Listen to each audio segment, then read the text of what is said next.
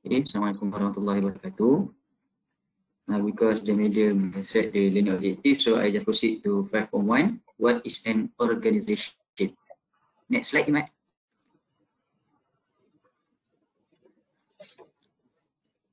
Okay. What is an organization? An organization is a group of two or more people working together to achieve a common set of goals. It's very easy to memorize it. So next, how to develop organization chart. Okay. Firstly, the organization chart is the complete organization structure visually. It reveals the company organization structure. As you can look in the textbook, the figure 5.1. Okay. As you can see, the chain of command is the line of authority that stands from the highest to the lowest level of the organization. And in that figure, it shows some has broken line, which means it's not part of the direct chain of command. Command. These people called adversary or staff opposition.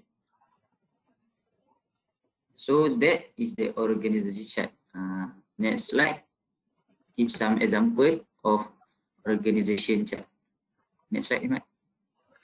Okay. These are some example of organization chart. All right, continue. Okay, continue. Okay, next, the major consideration for organizing a business. Next slide, Imad.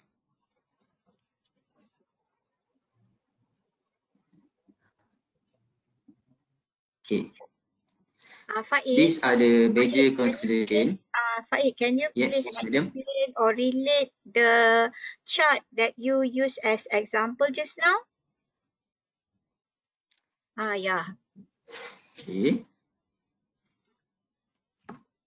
Okay, as you can see. Sorry. Wait. Okay, you can see the first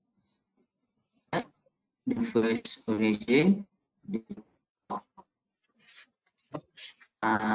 right side. Okay, the right side. The first is the president. I'm sorry, it's because it's too small. You can just explain on Masjid CFS.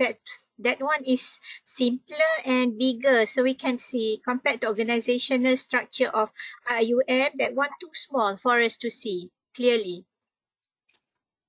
Okay. Okay. So the first, as you know, the top is the president, who has the most authority to command his subordinate, and lower like the imam and bilal unit, the train unit is just who can do the work that the order from the president. Is it okay, madam?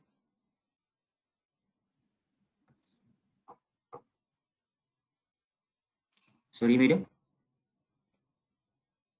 I can hear you. We can't hear you. Madam. Relate to the chain of command.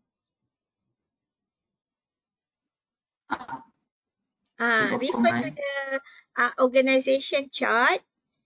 This organization chart shows the chain of command.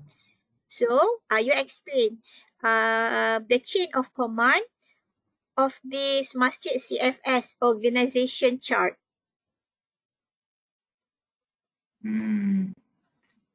Okay, so the first is president. Sorry, I can't see the name. Okay. So the president. Apa tu? The president and chain of command. Even you can't see clearly. We all can't see clearly too.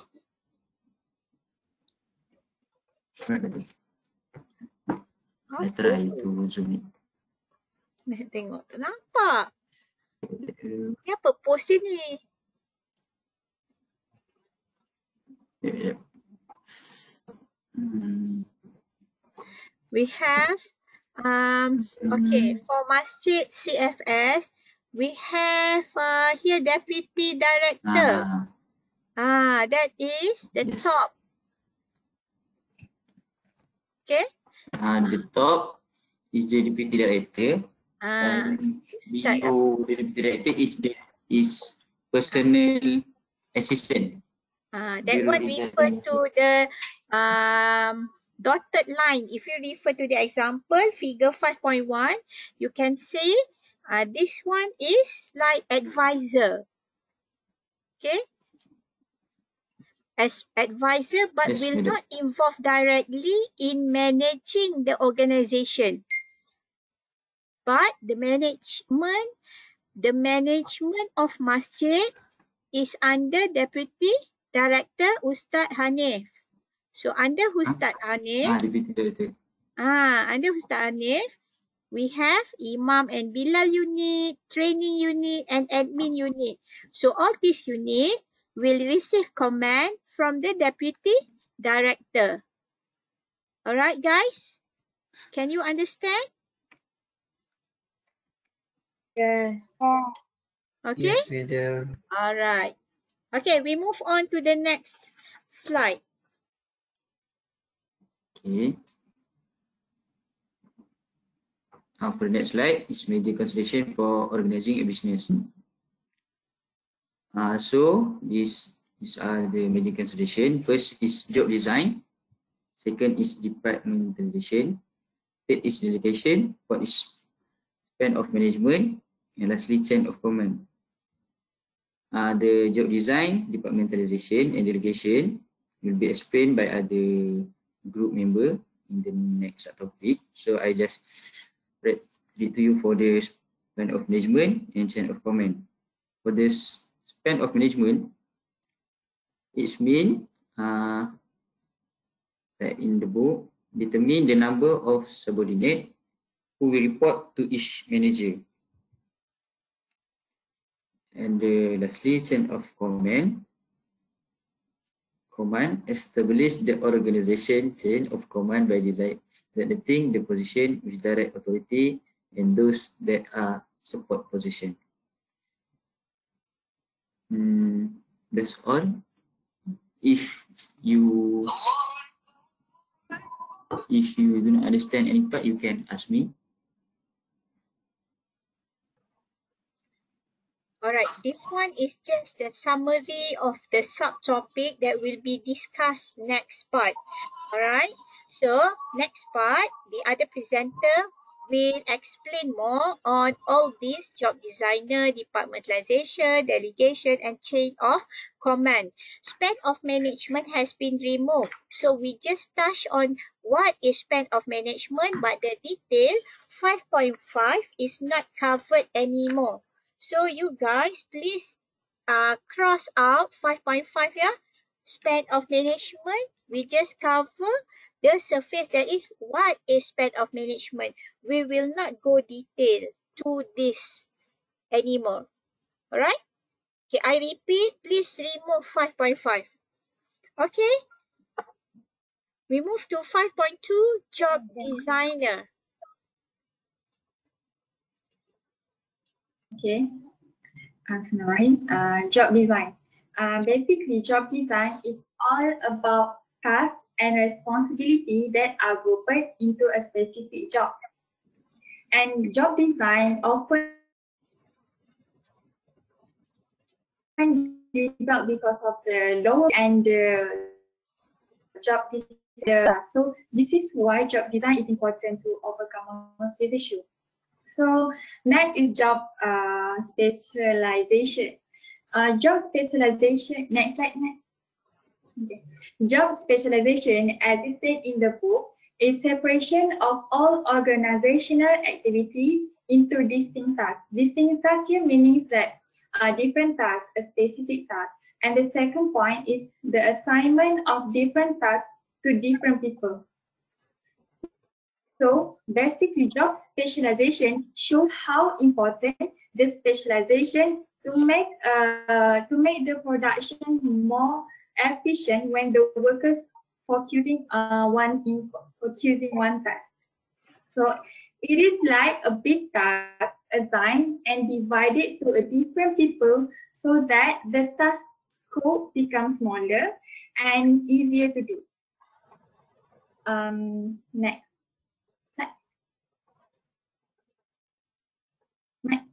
Right.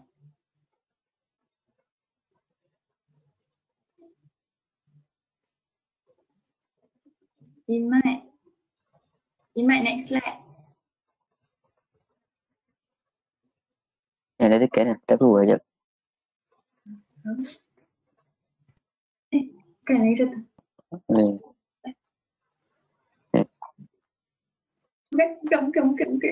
Dua. Lagi. Tak, dia delay.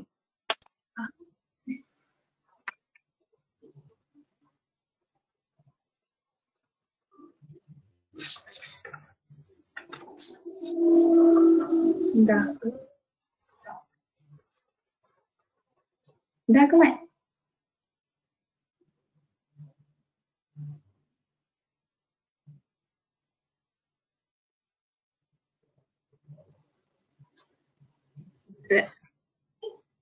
Reverse lagi.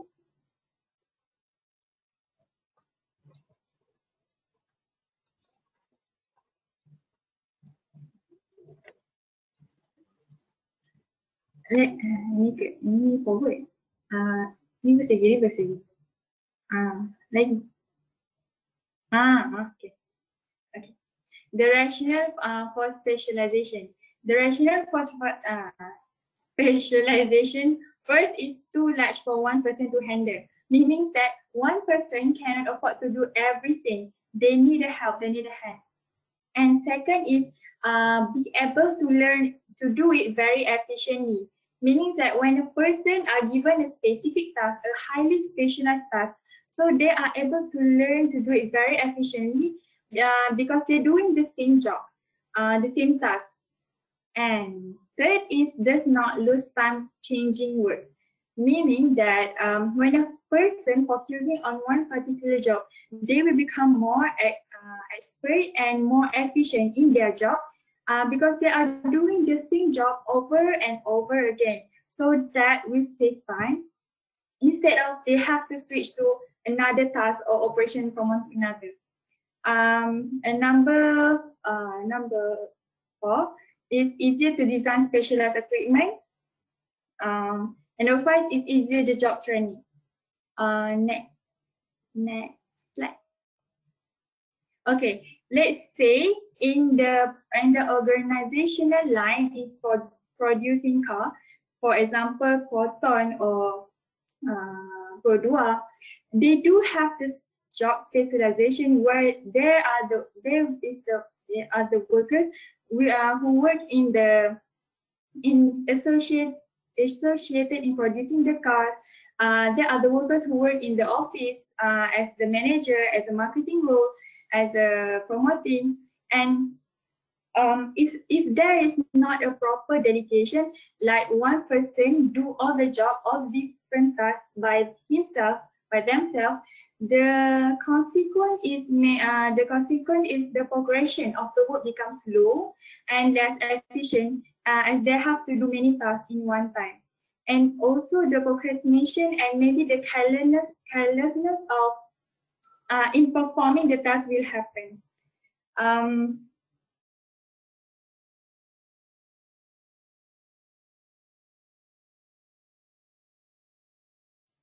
And normally the cannot do all the job. They need more workers. Okay, next. Alternatives to job specialization. Alternatives to job specialization is explanation of the negative consequence because of the job specialization.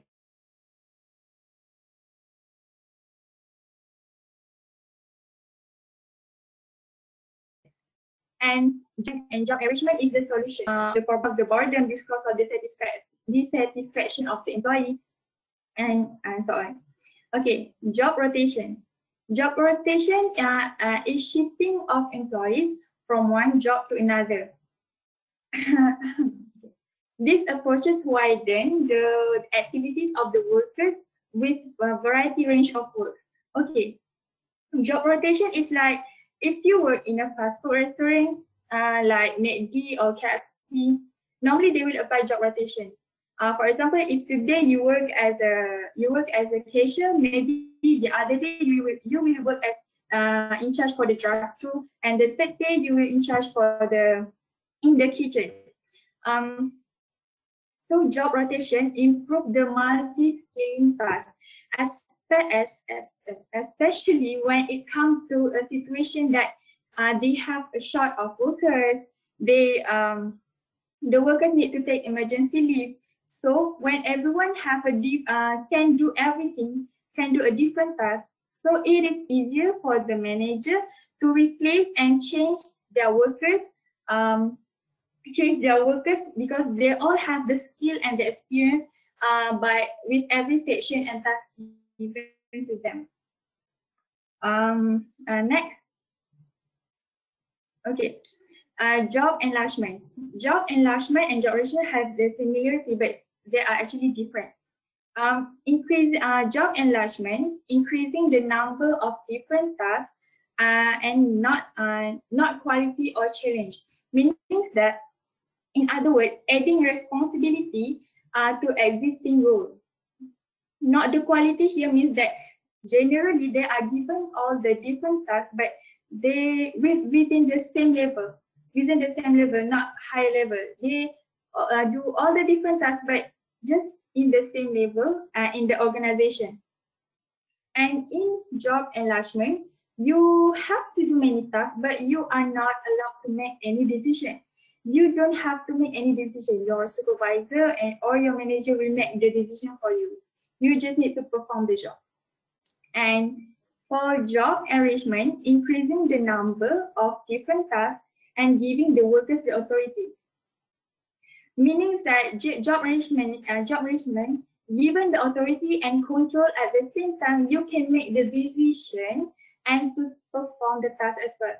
The goal of job enrichment is to create a motivating job and adding extra responsibility that make the job more meaningful for the workers, as they have the authority and control for what job and decision they want.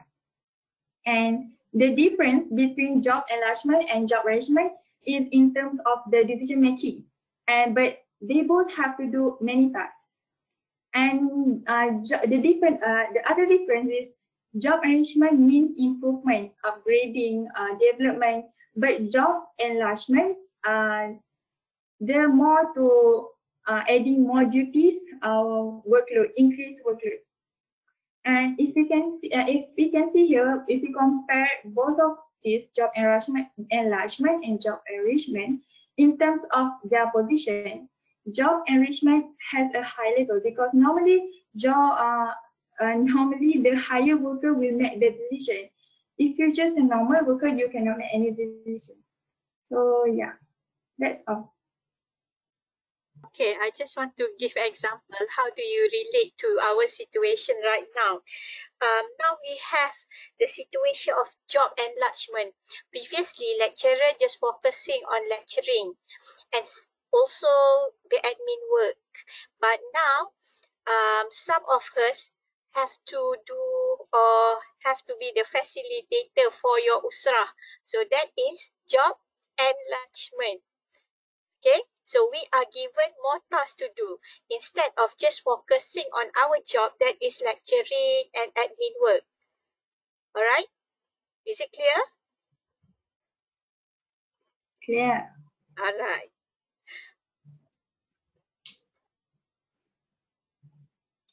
Once again, madam, I don't get it. Madam. All right. Now you can continue. Okay, this is the question. Can I choose one person? The question is what the difference between job enlargement and job enrichment. Okay, Hanis Hazika.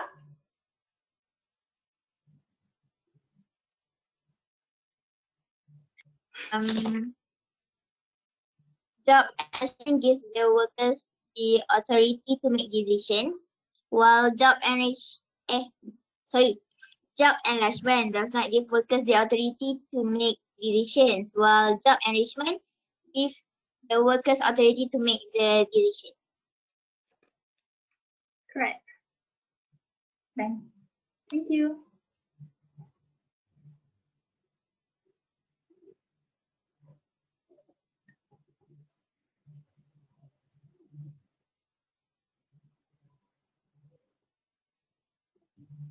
Okay, so next is departmentalization.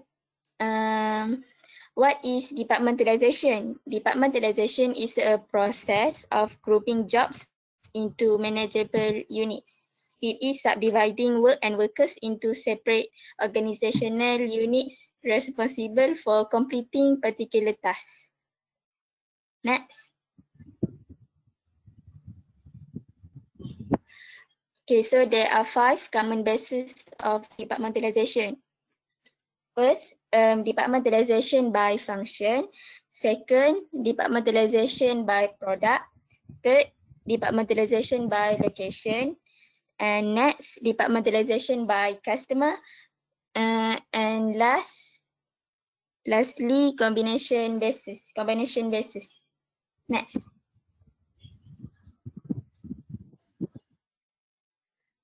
So what is departmentalization by function? This departmentalization is creating departments on the basis of specialized activities of the business. For example, I give the easiest example, which is Giant, because they have department of finance, marketing, operation, human resource, and administration. Okay, next. Okay, second, departmentalization by product. It is organizing work and workers into separate units responsible for producing particular products or services. As you can see at here, I put an example, Canon company. Canon produce more than one product, which are printer, calculator, and camera. So that we call Canon company is using departmentalization by product.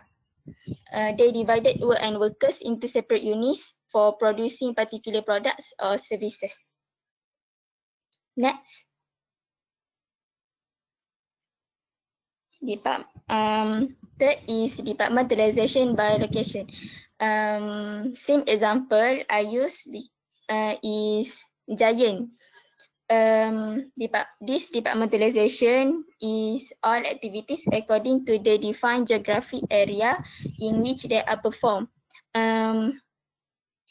We all know that there are a lot of giant in Malaysia. There are giant in Kuala Terengganu, giant in Kemaman. This departmentalization is grouping activities and responsibilities according to territory. Next. Next is departmentalization by customer. This departmentalization is according to the needs of various customer populations. Here I put an example is bank. Bank provide various types of customer service. This I put 4 examples at here, which are checking accounts, insurance, wealth management, and debit and credit cards. So bank is using departmentalization by customer. So they divided work and workers according to the needs of for particular kinds of customer. Okay, understand. Okay, next. Next is combination basis.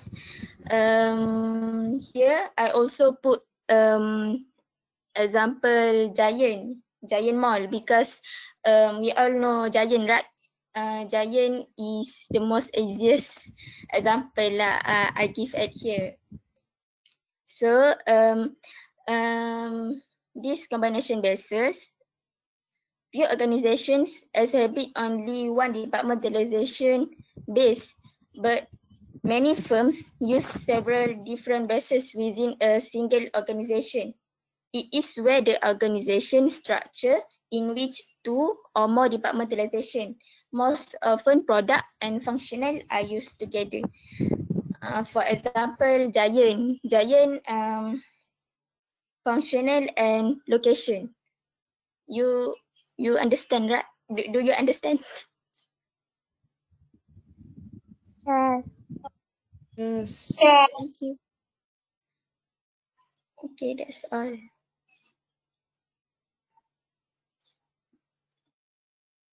Okay. Can you hear me, guys? Yes. Okay. Thank you for providing for the explanation. Now I will explain about 5.4, delegation of authority. Okay, delegation mean is about entrusting someone else to do part of your job. But in the business, delegation of authority mean division of authority and powers downward to the subordinate. It means that you as a manager share your work or part of your work to your subordinate.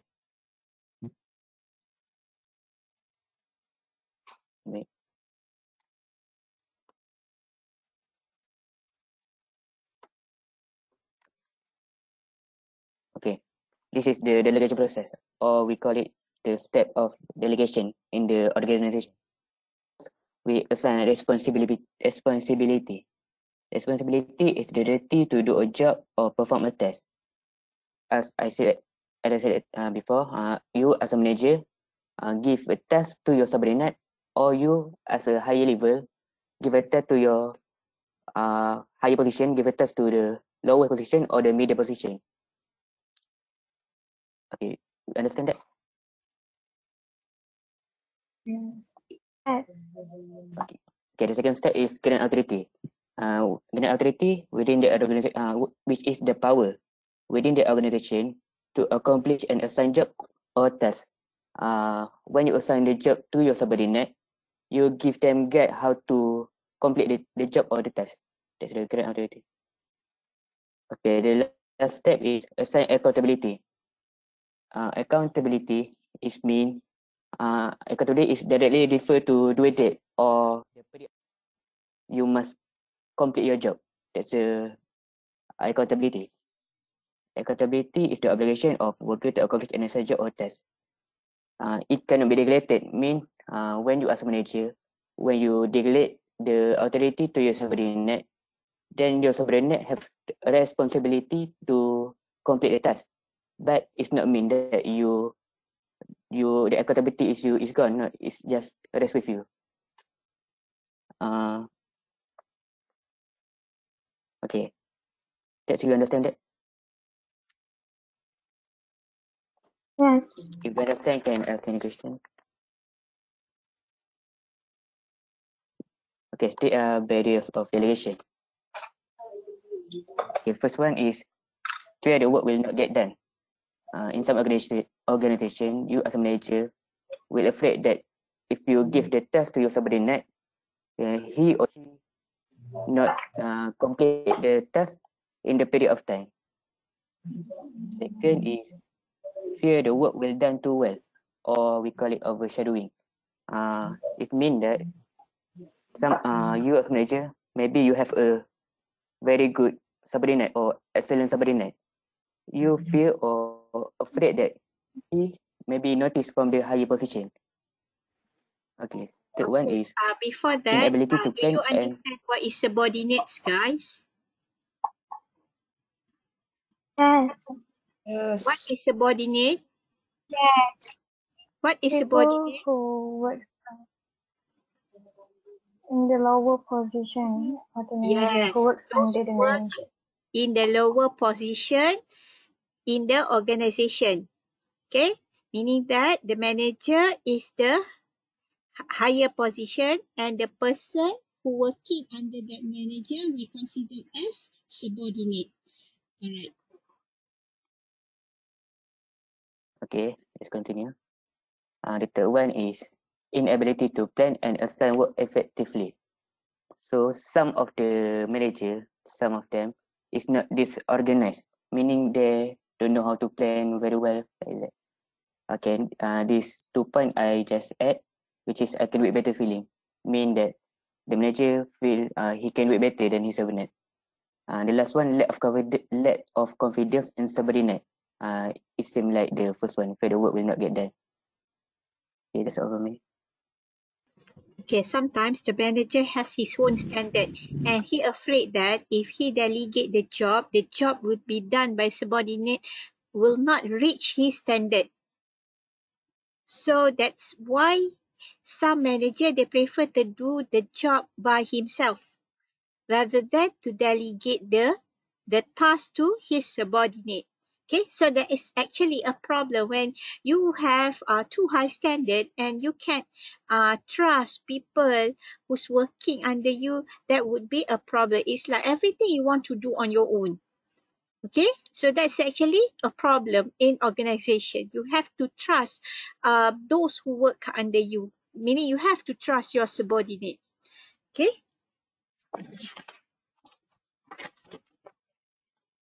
Okay, guys, if you have any question, can ask.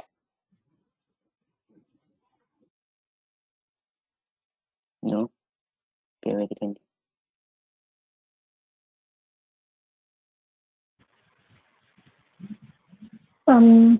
Okay. Next, decentralization of authority. This topic is about how an organization makes decisions. There are two types of how decision was made by an organization. First, decentralized organization. For the decentralized organization, the organization management of authority. Next slide. The organization management of authority is widely in the lower organization level, and for the centralized organization, it is the vice versa for the decentralized organization, which is the management of authority is widely in the upper organization level. Okay, next slide. Factors that influence the extent to which a firm is decentralized. First, the external environment in which the firm operates. For example, if the business environment is highly uncertain, the organization might not give a high degree of freedom to operating units. Second, the nature of decision to be made. The riskier or more important the decision, the greater is the tendency to centralize decision making. Next, the ability of lower level managers to make decisions. The ability of lower level managers, the organization is more likely to be decentralized. Okay, for the last is a firm that has traditionally practiced centralization is likely to maintain that centralization in the future and vice versa. Next slide.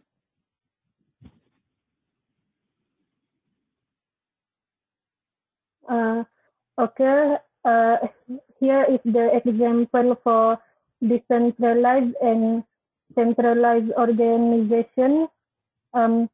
For example of decentralized organization is McDonald's and any other franchise firm. Each franchise restaurant in the chain is responsible for its own operation.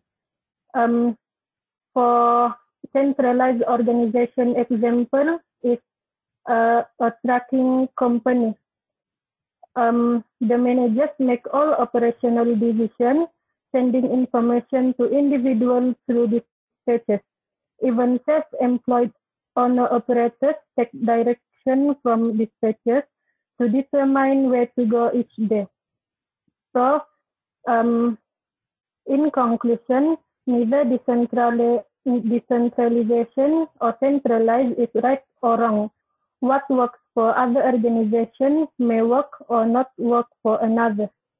That's all from me. Thank you.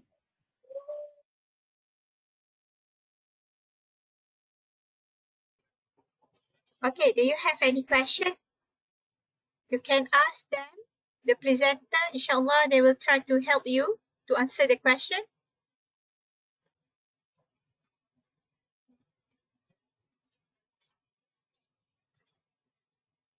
You all clear? This is very short. I know. No question. Everyone is quiet. No one want to respond. May I ask? Yeah, okay. They will try to answer you. Not clear about the accident environment. What can you give like the examples of the accident environment that influence the firm in this decentralization or centralization? Examples of accident environment. Okay, Eva, I think that part, Eva. Or anybody in the group? An example.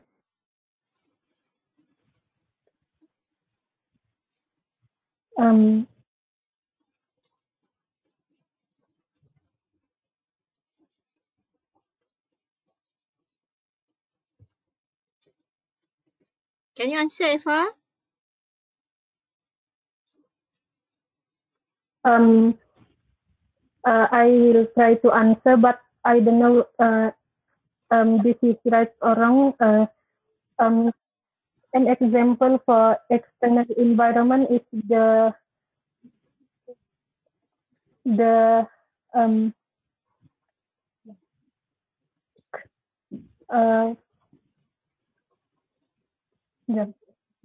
size of the business or government. Government The policy. situation of politics. Yes, yes, good. Yes. Yes, that's right.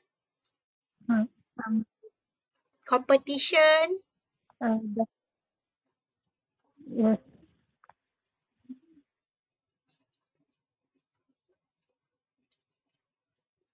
Okay, Matia, is it clear? Yes, thank you. Okay. External environment referring to something outside where organization cannot control. Like government policy, they cannot control. The competition, okay, the rival they have in the market, they cannot control.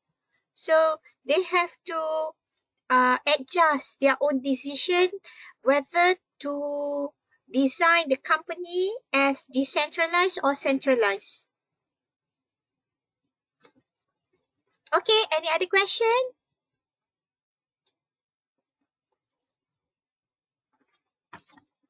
No question. All right. So thank you, Faik, Alia, Fatin, Iman, and Eva.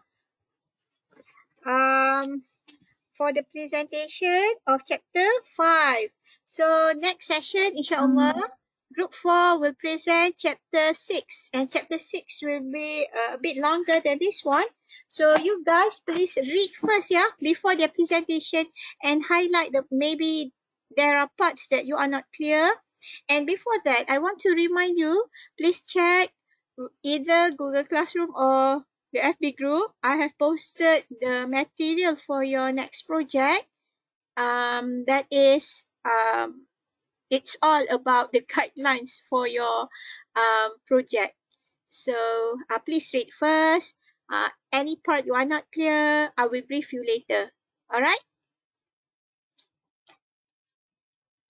Any question? No question? So for tomorrow, you guys before 8, get ready early. Alright, so the test, you can open the iTaklim. So iTaklim, you try open in case you need to reset your password ke. Like myself, I have to reset my password because I haven't used it for like 1 year. So my password is expired. I have to reset. You guys, please check first before the test tomorrow. No excuse, yeah. If you have problem tomorrow, you should check earlier. Okay? Check whether the quiz is there. It's just you can't open it until 8 tomorrow. So tomorrow before 8, get ready in front your laptop. 5 minutes, 10 minutes earlier, it's okay. Okay? Any Madam, question? madam. Yep. 8 a.m. or 8 p.m. 8 a.m. Sorry, Masya Allah. 8 p.m. Not 8 a.m. Masya Allah. 8 p.m. Guys, 8 p.m. Not 8 a.m. Cepat sangatlah pula. 8 a.m. Tak sabar-sabar Okay, 8 p.m. Alright. Thank you, Arif. Okay, alright. No questions. So we end our session surah Al-An Tasbih Kafarah.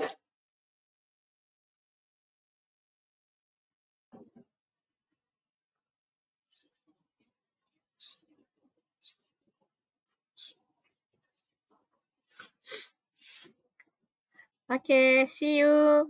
Bila? On Thursday, ya? Okay, bye. Assalamualaikum.